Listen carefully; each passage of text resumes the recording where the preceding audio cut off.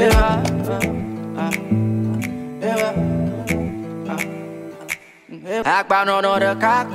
to see all of you guys here tonight.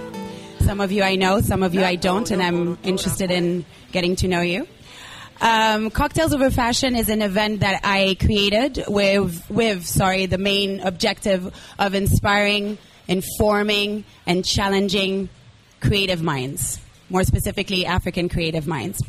I feel like we need to collaborate more here in Ghana and on all the continent. And instead of putting each other down, instead of focusing on negative criticism, why don't we try to uplift each other by sharing our stories and owning our stories as well? So without further ado, please welcome the amazing Molly Keogh, who's one of my friends and co-founder of Osei Duro. You're looking at me like... and co-founder of Osei Duro, an ethical fashion brand, all made in Ghana. Whoop, whoop. So, Molly, thank you very much for being here tonight. You're welcome. Please, tell us a little bit about yourself. Shoe size? What do you want to know? Like, where did you grow up? Where did you grow up? Okay. I am an American. I grew up in the United States on the West Coast. I was born in Alaska. It's a very exotic place, very different from Ghana. And slowly made my way south and then took a hard left turn and found myself in Ghana. Amazing. I know that you studied African studies. Yes. I mean, you took African studies at Indiana University. Yes. So how did your relationship with fashion begin? I come from several generations of seamstresses. I think I learned how to use a sewing machine when I was like 6 years old. Before that, I was hand sewing. So it feels like something I've always done and I've always been around. And I remember a point in high school where it was like, you need to choose a focus. And it was kind of like, you're 17 and you're like, what do I like? So I started becoming more actively, interested in it, I would say, in high school. And then I have an undergraduate degree in fashion from an art school in the Bay Area. So I studied fashion, but in an art school context. And then I was working... There isn't really much of an industry in San Francisco. So I kind of was like, what am I doing with this degree? I was working at a fabric store. And then someone offered me work in Los Angeles as a costumer. So I moved to LA to take that job. And I did that for 5 years before we started Osei Duro. And I continued to do it for the first at least 5 years of Osei Duro. So for about 10 years, I was working in commercials and movies and music videos and editorial shoots. So it's kind of a meandering path, I would say. Yeah. And so what brought you to Ghana? And I mean, how did Osei Duro begin? And why the name Osei Duro as well? Okay. So these are probably the two most common questions that we get, and I always feel like I should come up with like an elaborate lie, but I guess the truth is fine. I just answer it. You can do it. Okay. So Maryanne and I, who is my business partner, there are two of us. Osei Duro is two people, fundamentally, and we met in high school, and we were both these like fashion nerds together. We would skip school to go to like talks at the library about corsetry. Like, it was a really dorky thing to be into. Like, it wasn't cool fashion. Yeah. We're like total nerds about it. So we were friends in high school, and then we kind of lost touch, and then we reconnected drunkenly on a rooftop at our... That's the best way. Yeah, as one does, at our 10-year high school reunion. And Maryanne was like, listen, I went to Ghana. Fabric is incredible. Let's talk. Yeah. And she had come here to visit a friend. And she had, after we had been nerds together. She had gone and also studied fashion and had her own clothing line. So we really came at it from different sides of the same industry. So we talked for about a year. I was kind of looking for something else to do. It really just kind of happened. I think it was like a serendipitous timing thing. And we, obviously it was this totally nuts plan to go somewhere that we had very little connection to and try and start a project. At that time we were just like, this is a project. We don't know what it is. So we were very kind of like, this is an experiment. It could go a lot of different directions. But it's exciting enough to both of us to go and see what comes of it. Yeah. So we first came here together in 2009. So this is our 10 years anniversary this year. And we kind of fumbled around for a couple years and made some really ugly clothes. And for some reason people bought them. And there was always just kind of like enough momentum to keep going. And for years we would both do other jobs. We would do Osei Duro, then we would go and make money, and then we would keep doing this thing that was exciting and interesting and challenging, and we didn't know what we were doing, and so we kind of stayed sucked into it, but it didn't pay us anything. And then slowly it grew, and slowly we kind of figured out what it was and what was working, and we got a little bit of interest from bigger buyers, and that helped us to grow and kind of forced us to grow. And I mean, I would say it's still an experiment. Like, it's still constantly changing. Yeah, that's part of your motto, right? Like, as in, it's an experiment. And I think part of that is we're living and working in a place that we're not from. And so it feels appropriate that I don't have all the, like, I shouldn't have all the answer. I'm never going to be fully from this place, and so I need to continue to grow and adapt and change and just kind of respond to things that I don't totally know.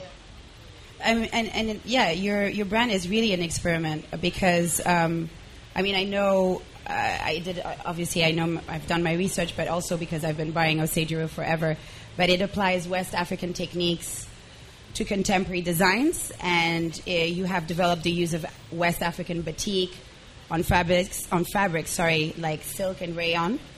What inspired you to do that in the first place, like to sort of experiment in that manner with West African techniques?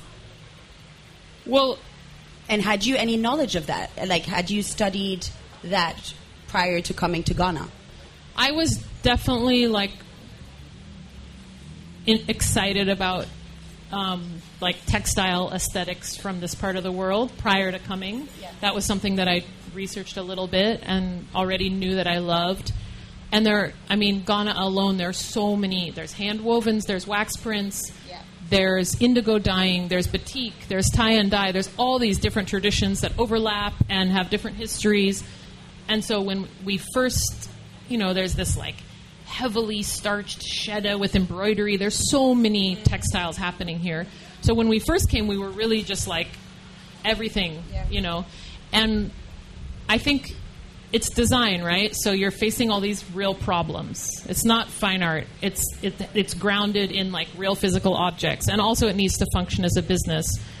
So really, on a practical level, we got excited about wax print. We were using wax print, but as Anna can tell you, it's a real pain in the butt when you go and buy a piece of wax print that you love in the market and make samples, and then 6 months later you want to produce, you're like, now I need 200 yards of this or 600 yards of this, and it's gone. It's no longer in the system. And you're like, well, I kind of sold it to a bunch of people, and I need to find it.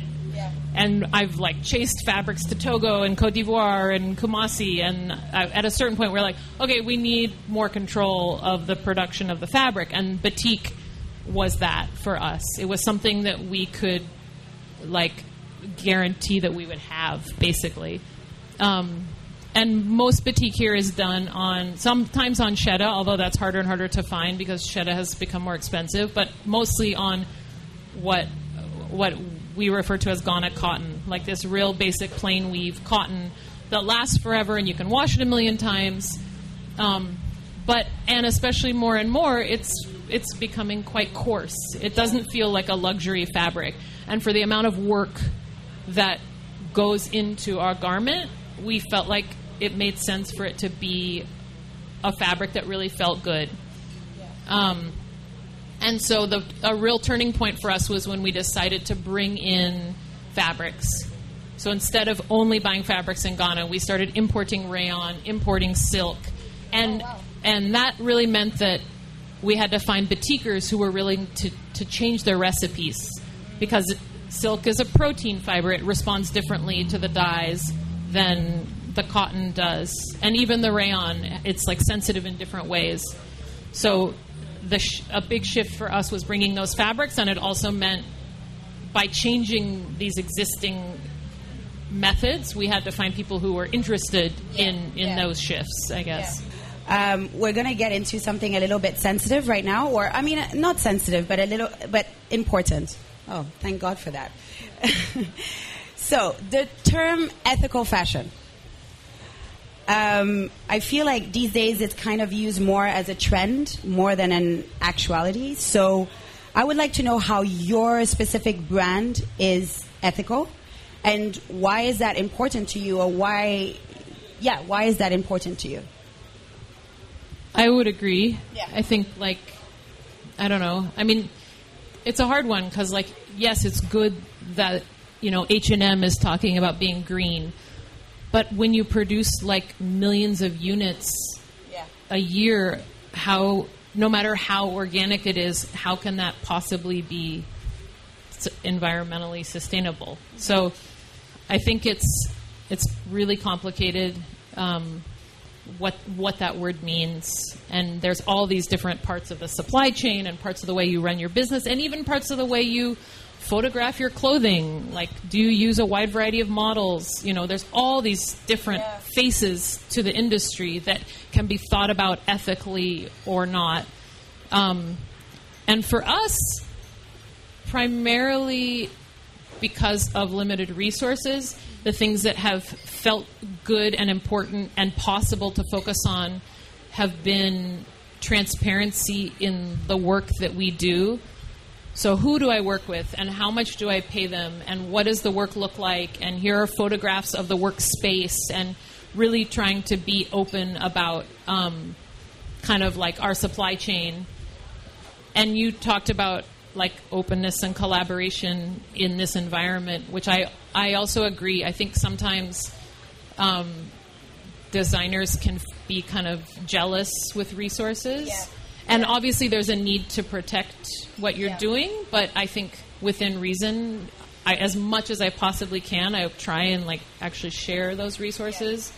The piece that has been missing for us that we are now finally in a position to focus on, which is exciting, is the fabric. Because we do the dyeing ourselves, we do the sewing ourselves, we do all our administrative and QC stuff, but we buy this fabric from people who we've never met, and it's produced in places we've never been. So we are finally now in a position where we can think about buying sustainable, or whether that means organic or whether that means recycled. That's kind of the missing piece of the puzzle for us that we're excited to. So 2020 hopefully will be a lot of kind of fabric research. Yeah, I know that Osei Duro believes that, economic and environmental sustainability are intrinsically linked. I know that you aim to support, I'm looking at my paper as well because I want to say this right, but I know you aim to support local textile industries on both large and small scales. And you source most of your material, if not all of your material, in Ghana? We source the hand-woven fabric, the linen, the cotton. Sometimes we can find denim here. Whatever we can find here, we buy here. But the rayon and the silk we bring in. Do you think that other African brands have a responsibility to be ethical? And do you think that they should follow this path? It's a good question. I went to something recently, and this guy was he kind of broke it down in a great way. He was sustainable means it can be sustained. Like, it means you can keep doing it. Yeah. If you want to keep doing this, you have to be sustainable, Yeah. like on a most basic level. If you're using too many resources, like, the end is in sight. And we can all see that. So I think anyone who's concerned about any kind of a long game beyond their personal, life, I don't know if I would say they have a responsibility, but, like, it seems obvious to me that these are things that we all get to think about for our own sake, if not for everyone else's. Like, if you want to sustain what you're doing, you have to do it sustainably. It's like a basic equation. We live on a finite planet with finite resources. Yeah. But do you think that there should be more African brands that are ethical? You know what I mean? Like that brand themselves as ethical fashion. I think that would be great. I mean, I think there's a lot of, I don't know, I hear a lot of stuff about, like, African luxury, which I actually have a real bone to pick with, because I don't feel like it really. I don't see the benefit of being, like, proudly producing $6,000 handbags like that. I don't know. I've never been that excited about luxury fashion. It seems kind of boring to me, but I also feel like that it doesn't feel like the future. It feels like an imitation of a past that's a little bit pointless now. And I don't know. I've always been more interested in the fringe and, like, what are new ideas, and that doesn't feel like a new idea to me. And this part of what's exciting to me about being here is, like, Ghana specifically feels to me like a place that has all this information about how other places have chosen to do things. And this industry specifically is young enough, partially, I mean, it used to be stronger and it's been run down a bit, but this industry is in an interesting position where we get to make really informed choices about, like, directions to go in. And so to me, it just feels, that is what feels most exciting. And I wouldn't guilt somebody into joining the bandwagon, but I just, they're making a wrong choice. I agree with you on some level. Ooh, we have a question. I knew this was going to stir people up. But, I mean, I'm just going to give my opinion, though. I do think that there is power in doing what would be considered African luxury African fashion. I also agree with you. I'm not, like, for the whole blowing it all the way up. But I do feel like there is some power in African brands, sort of like, why can't we call ourselves luxury brands? Why does it have to be Chanel and Fendi? Why can't it be, Christy Brown, for example, who I had last month, Yeah. Who actually, But Chanel and Fendi just sell perfume and handbags. Like, that's not interesting fashion. That's like, there's nothing, they're not doing anything new. Like, it's like why would you want to jump on that old dead bandwagon? Yeah. But I do, okay, so what I do think, like, placing value on oneself and being like, yes, our shit is great, and it can stand next to this stuff, totally agree. Yeah. Like, if what you're making is worth a luxury price, by all means, charge that price. I guess for me, the term is loaded with this, like, very kind of crass commercial, I don't know, celebrity riddled, like, thing that Nothing wrong with celebrities. True. I mean, nuances of what you're saying we will understand, but to me, everything has its own politics. So I'm trying to understand what you meant. Is it from a very personal point of view and taste personally? Because right now you are kind of you're talking about something in a space where other people are also like creating in.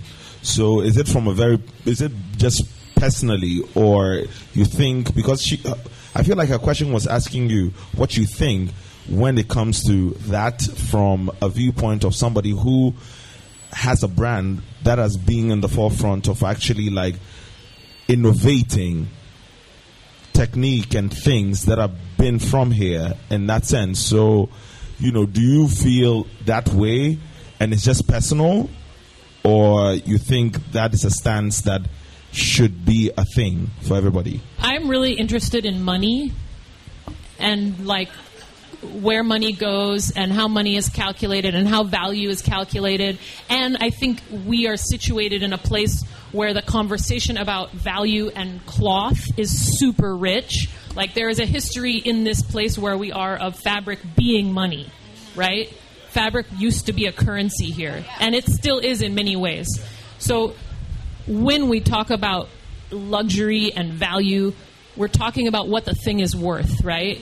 And if you break it down on a Chanel handbag, the labor and the parts and the design efforts that went into that bag do not equal the price tag, right? At least probably 75% of the price of the bag is the name. And that to me is like utterly boring. I don't like and I think it's unethical. Like for me, part of being an ethical fashion brand is looking at how the money breaks down. Does everyone who works here get paid enough money to not stress about the potential of having to go to a hospital? Do they know they're going to get paid on time? Great. And how much are we spending on shipping? And then how much do I then need to charge someone?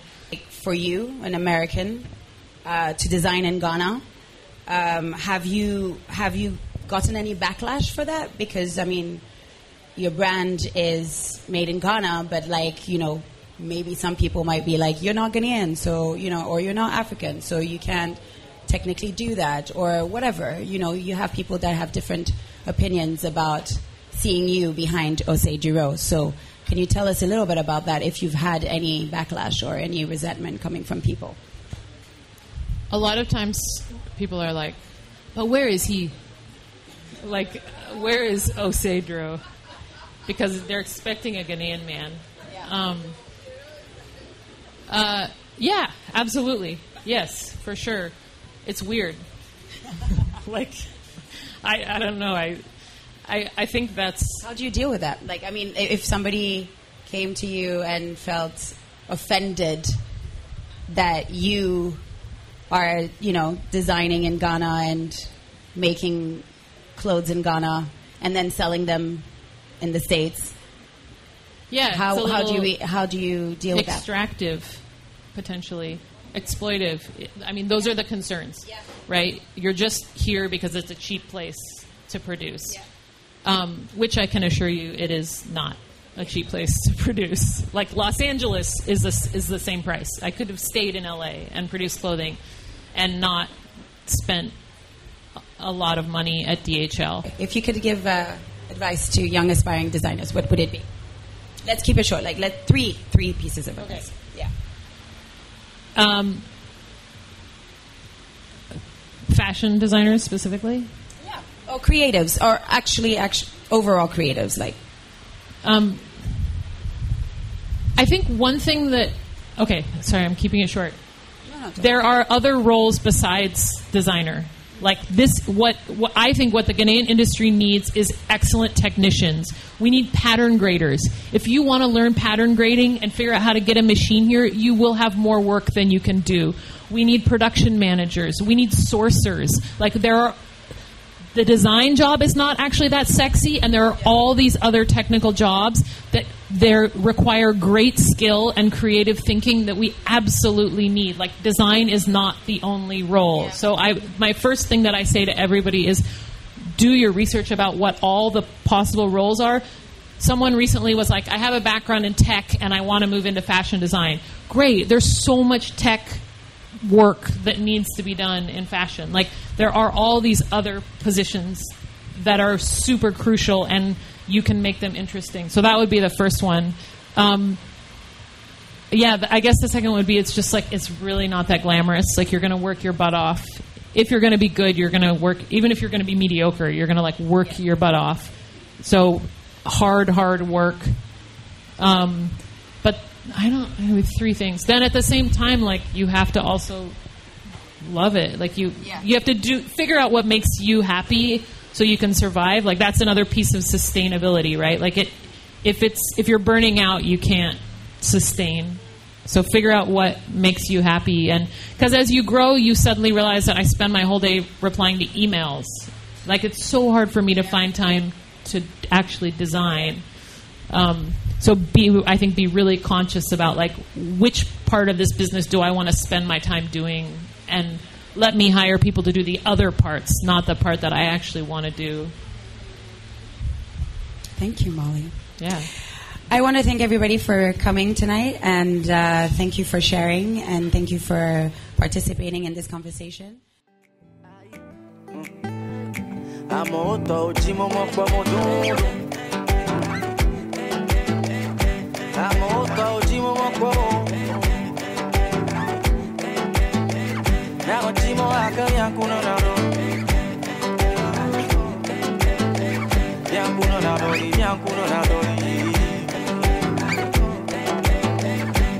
Agba no no de kakwe